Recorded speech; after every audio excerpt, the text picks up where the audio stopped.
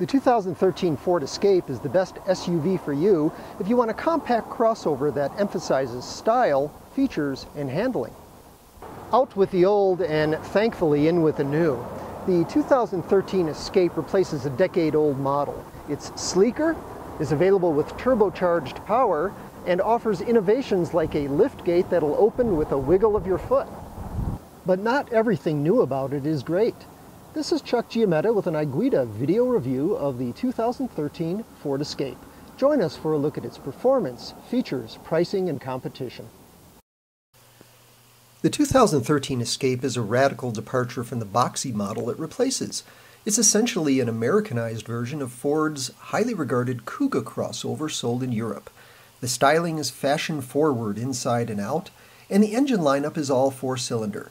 Ford aims the 2013 Escape at buyers who embrace the latest technology and want something bolder than the family-oriented Honda CR-V and Toyota RAV4. The old Escape celebrated the boxy SUV look. The new one is basically a 21st century compact hatchback with a raised suspension. The large lower grille and swept-back headlamps reflect the latest styling trends, and the raked windshield and relatively low roofline help make it 10% more aerodynamic than its squared-off predecessor. Curvy themes continue inside, where Escape's overstyled dashboard is an acquired taste. Cabin materials are solid, and front seaters get plenty of room. The rear seat, however, is short on knee space and too low to the floor for optimal comfort. Cargo volume is class competitive at 34 cubic feet behind the back seat and 68 with the seatbacks folded.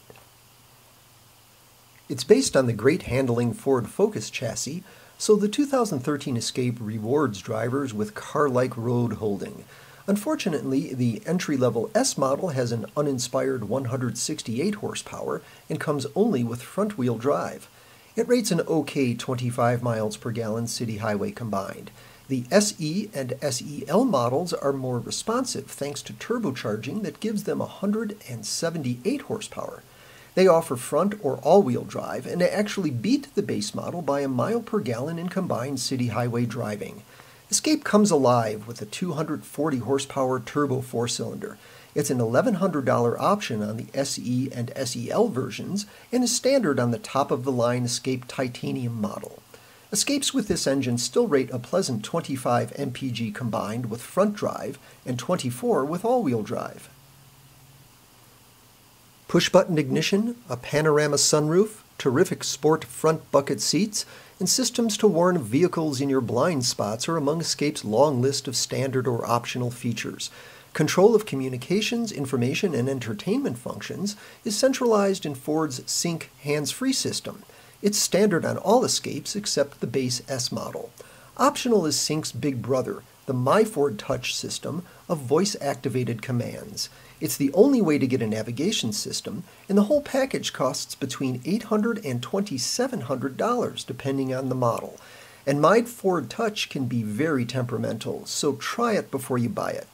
As for unexpectedly useful features, the Escape can back itself into a parallel parking space with the optional Park Assist feature, and a wiggle of your foot activates sensors beneath the rear bumper to automatically open the available hands-free power liftgate. The 2013 Escape's base price range of $23,300 to $32,950 is in line with that of key competitors. Most Escape buyers will go for an SE or SEL model, and they'll pay $30,000 or less. But it's not hard to option an SEL or Titanium to $34,000 or so. That money will get you into many larger mid-size SUVs.